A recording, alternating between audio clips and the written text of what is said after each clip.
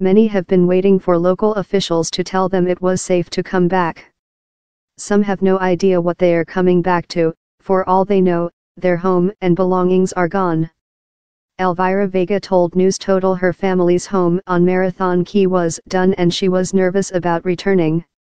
Her brother had stayed behind to ride out the storm and had sent Vega pictures of what was left of her family's house.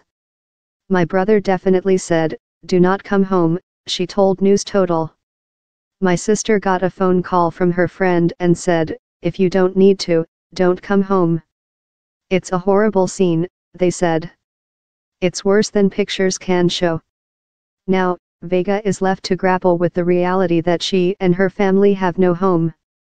And she's not alone. The Federal Emergency Management Agency has estimated that 25% of the houses in the Florida Keys were destroyed by Irma. "Coming home and explaining to my son that we no longer have a home, it's the hardest thing," she told News Total. Keys reopened despite worries last week. Officials allowed residents to return to the Upper Keys, which were not as hard hit by Irma as islands such as Marathon and Big Pine Key that lie further west.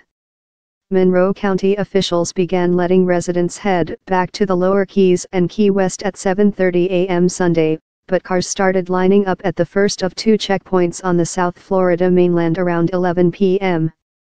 Saturday, according to a racetrack gas station attendant near the checkpoint. Authorities have kept parts of the Keys closed until now because they were worried about what would happen when residents returned en masse to find they were without power or running water.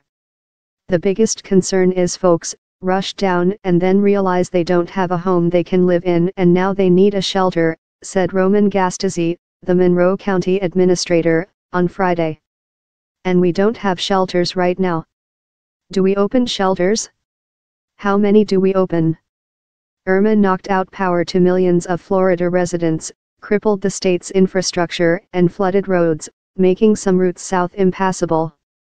Keys Energy Services, which provides power to residents from Big Pine to Key West, was reporting Sunday morning that more than 11,000 residents were still without power, mostly on the far end of the archipelago, past Marathon. Residents express frustration. Christopher Casto told News Total's Nick Valencia it was ridiculous how long he'd waited to be allowed back home. As Irma approached South Florida, he evacuated north to Wisconsin. "We own houses down there. We have property down there," he said. "I've got a picture of my house with the door wide open. I have no clue who has been in that house." Elvira Vega initially fled to Orlando and then waited in Tampa for the Keys to reopen. Unlike Casto, Vega said she understood why local officials kept people from coming back to the Keys too soon. "I actually think they did a good job," she said. "I think they did the right thing. They did what they had to do to keep us safe. Very happy to be going home." Sunil Sarkar and his family were displaced for 10 days, which was a long time to be away from home, he said. "It's not vacation," Sarkar said. "It's for safe life and to save my family." He told News Total that he's not completely sure what he's going to find when he returns home. His neighbor told him that the home was a little bit messed up, he said. But more than anything, Sarkar is just happy to be allowed to go home. "Right now, I'm very happy because I go back to home," he said.